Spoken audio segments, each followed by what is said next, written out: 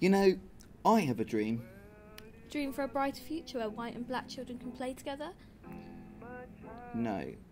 In my dream, I'm running through a field of like long grass and I'm being chased by a really scary turkey.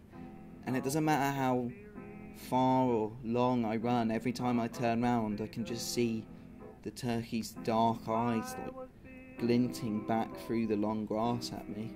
Right. I don't think that when Dr. King said he had a dream, he actually meant a literal dream. Just an idea for the future. I know that, but I just wanted you to know that I also have a dream that involves a scary turkey. So what did you think of Selma? What an amazing film. Tom Wilkinson, Tim Roth and Martin Sheen all starring together in the same picture, and powerhouse performances from all. Is that really where you're going to start? I'm making a point, Clara.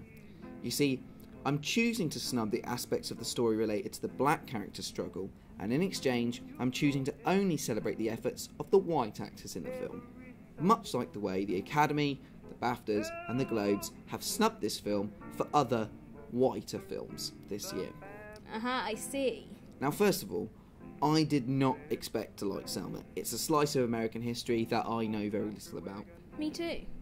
Of course, we all know about Martin Luther King as an icon, a great orator, his speeches and so forth, but as a man, I don't really know that much about him. And I'll admit, I expected Selma to be a preachy and mythological retelling of a figure in history with whom it's politically difficult to examine and criticise. Right, I see. And truthfully, I suspected that it had not been nominated because it wasn't a very standout film, and that the uproar and the throwing around of the word snub was thrown around simply because the film was about Dr. King and therefore should be nominated. Because, well, he's Dr. King.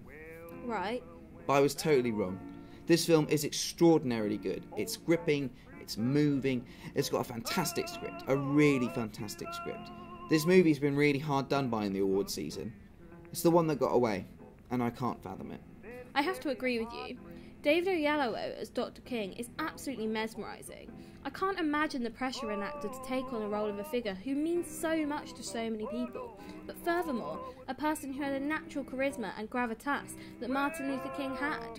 But through Oyelowo's performance, MLK is resurrected. When he gives speeches, you're right there in 1964 at the heart of the civil rights movement. It's a really outstanding performance. And we see King as a man, not just an icon and a myth. A man who has to compromise, a man who is self-conscious. Basically a man with flaws that he has to overcome.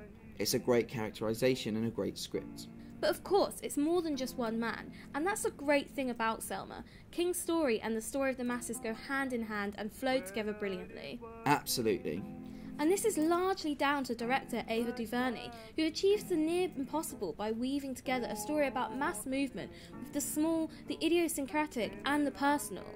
And when I say the near impossible, I mean it. Selma has been in development hell for many years and changed hands between a number of directors who could not pull it off. Really? And it was on Oyelowo's recommendation that DuVernay was brought on, and she's nailed it. But sadly, no nomination in a director category. Unfortunately not. That really is a shame. And it's a weird one to be an underdog. I just can't fathom it. So anyway, what happened? When? In your dream. The turkey chases me into a really large combine harvester and I get mashed up and then I wake up in a cold sweat. So what do you think it means? I don't know. Don't mess with turkeys. They're murderous bastards. Right.